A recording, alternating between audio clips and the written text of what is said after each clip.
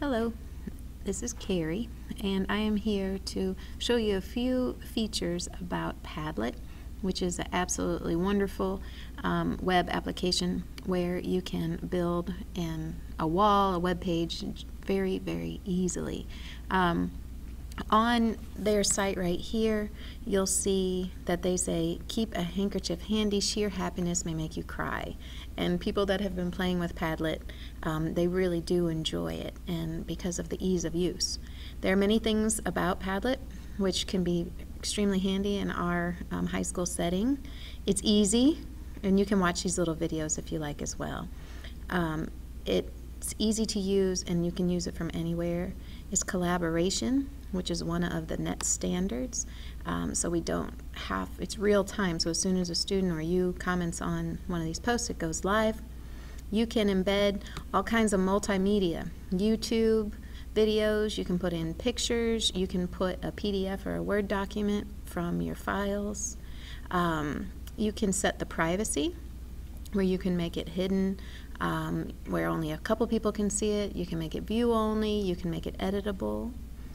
You can work on it from any device, so you can work on it on a desktop, a iPhone, a tablet. The layouts are interchangeable. You can pick out the layout you like. It's really fun.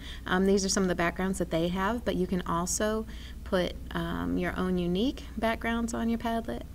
And it's embeddable, so we can take a Padlet and you can put it on your blog or a website and can interact with it there.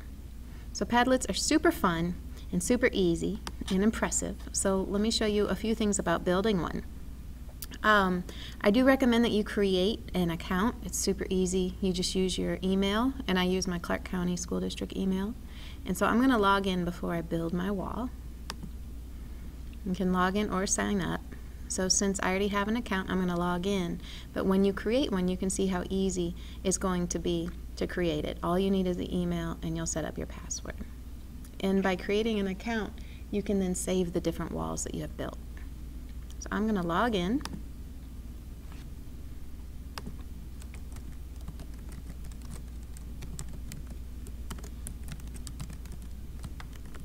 Sorry, having to wait on me to type in my stuff.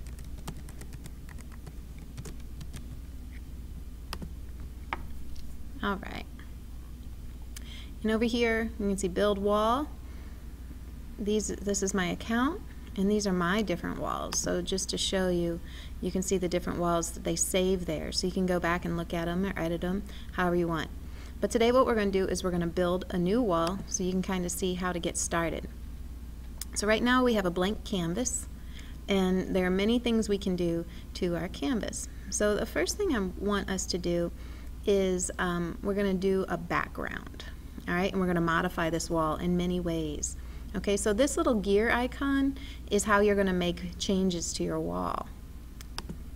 All right, so we're going to modify this right here.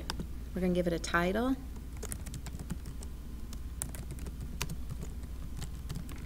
All right, and you see as I'm typing, this is going to be the title of your actual wall.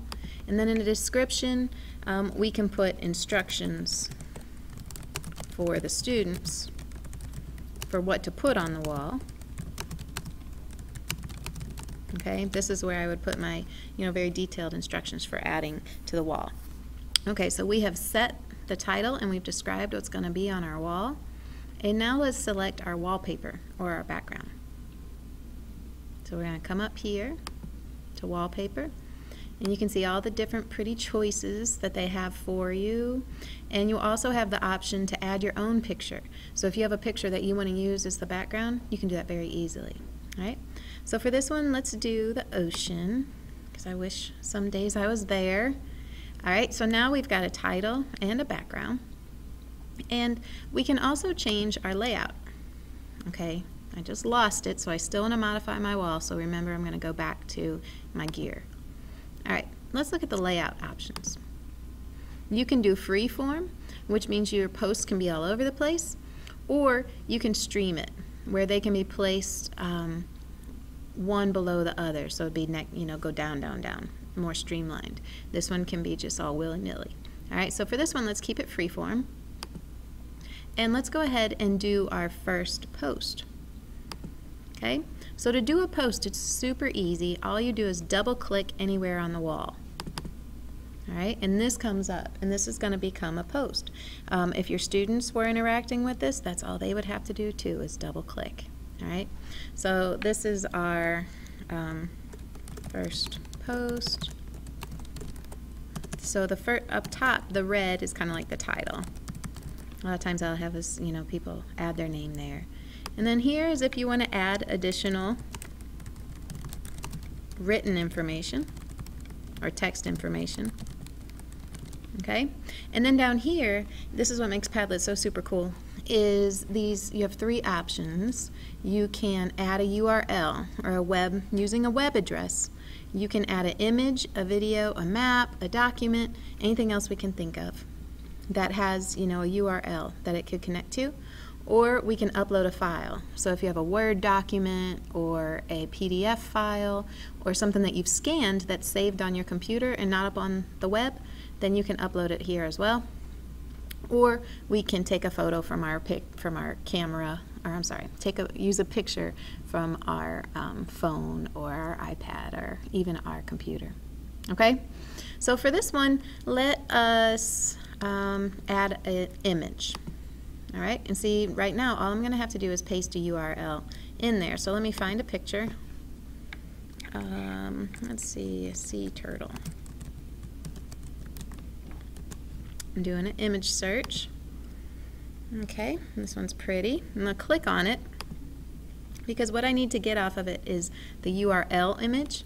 So if I right click on the actual picture, I'm going to copy the image URL. Right? And I'm going to come back to my Padlet and I'm going to right click again and I'm going to paste that URL of that turtle, and while that thing is spinning, it's thinking and it's setting it up, and my picture should be there in just a minute if all goes well.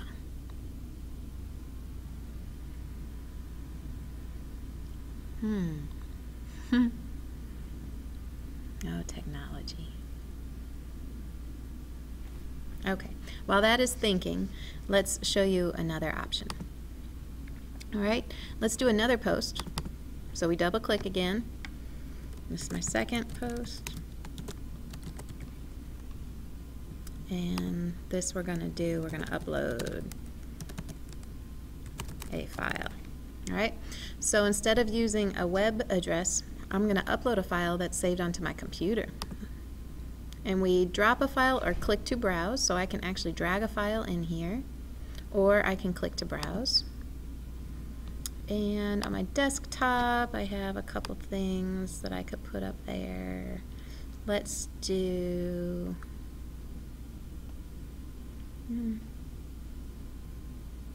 I'll do my turtle. No, that's different. Okay, here's a PDF. I'm going to upload this PDF. Okay, I'm not sure why this one isn't. Let me refresh real quick. Sometimes if your pictures don't show up, refresh it, and that did not work right. Okay, so this image is supposed to show up right there for me. So what I'm going to do is I'm going to edit this post. I'm going to get rid of that picture, and let's try it getting a different picture. So again, I clicked on the X to get rid of that picture. I'm going to add a different one. Do another sea turtle.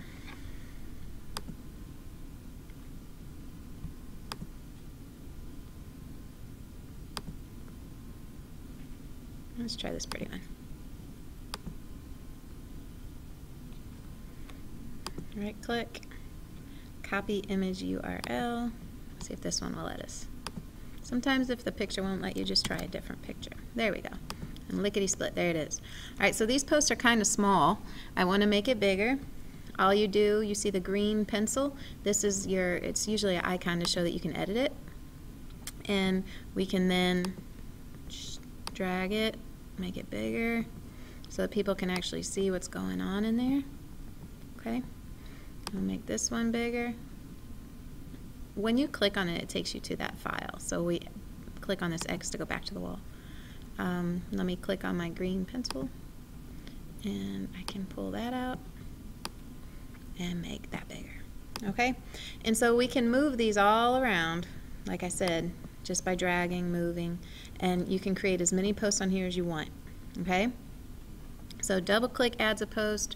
You can upload a PDF, you can insert an image, and you can also insert YouTube videos.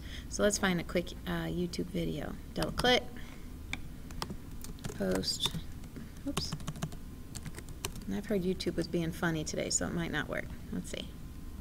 And let's do a sea turtle. Oh, go to YouTube first. And search for sea turtle. All about sea turtles. And to get the URL, you go to share. And here is the link that we would get for our YouTube video. So Control C, copy. Go back to our post, add image URL, paste, oh, and there's our sea turtle video. Okay, so easy. And it's pretty cool when you upload a file like this one here. Let's click on it, we can view the document, and it's going to show you a picture of it at first, but you can then download it from there. Okay, so you could open it a new window and go from there. Okay, all right, to get back to our page, we go here. All right, so we have 3 posts, and we want to share this now with students. We want them interacting with it. What we then do is we go to this share export. Okay, you see that little arrow out showing you want to share it. Let's click on that, maybe. And here is the embed code if we wanted to embed it in something, like a blog or a website. You can provide them, you can take a picture of your, you can use a QR code. And here right now is our actual link to our Padlet. What we can do, if you'd like, is we can change this into something that's unique. All right, so instead of padlet.wall/J60 blah blah blah blah blah, we can give it a name. So let's go ahead and do that. And we're going to modify this wall. And we're going to change the address. Okay, so we're going to pick this right now is our current address, which we could share with our students that way, or we can change it. So /wall, and we want to name this Sea Turtle. All right, that one's taken, Sea Turtle 2. All right, so if we wanted to, we could pick this, and this would then be the link that we would share with our students. Okay? Another thing you'll want to know how to do is be able to set the privacy. Okay. Right now I have it set where it's a hidden link, so it's a public link, but the link will be hidden from Google in public areas of Padlet. So right now it's also set that it's hidden, that I'll have to share the link with them, and that people can write on this, so they can make posts too. If I just want it where they can view, I can do that as well. Okay, so you can change that. You know, if I have a web page, I just want them playing with it but not editing it, then I would change it to view only. Okay, so this has been, and there's other options as well, but that's how I would use it. So this has been a quick tutorial on how to use Padlet. I think you'll find it very useful, and if you have any questions, please do not hesitate to ask. I also suggest that you go and look, go look at their homepage for ideas. Here is the gallery that you can look through and get an inspiration for what other people have done. Okay, and you can play based on what you see from other people as well. Thank you so much. Have a good one.